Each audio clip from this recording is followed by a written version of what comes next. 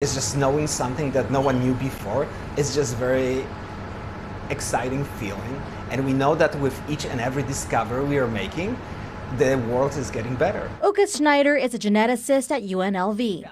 His research team making a breakthrough that can revolutionize how doctors diagnose autism and prevent it. Autism is very complex right now. It is almost like a bag of multiple conditions that we name as autism spectrum disorder. This research is providing an important piece of information. It's showing a pathway from the mutation in a gene to the outcome, which is the development of autism. As for what this discovery can mean for the future of the neurodevelopmental disorder, we can develop therapeutic strategies to fix what is going wrong in the cells, to prevent the development of the autism. It will definitely help with diagnoses. But they're far from finished and looking for an even deeper understanding.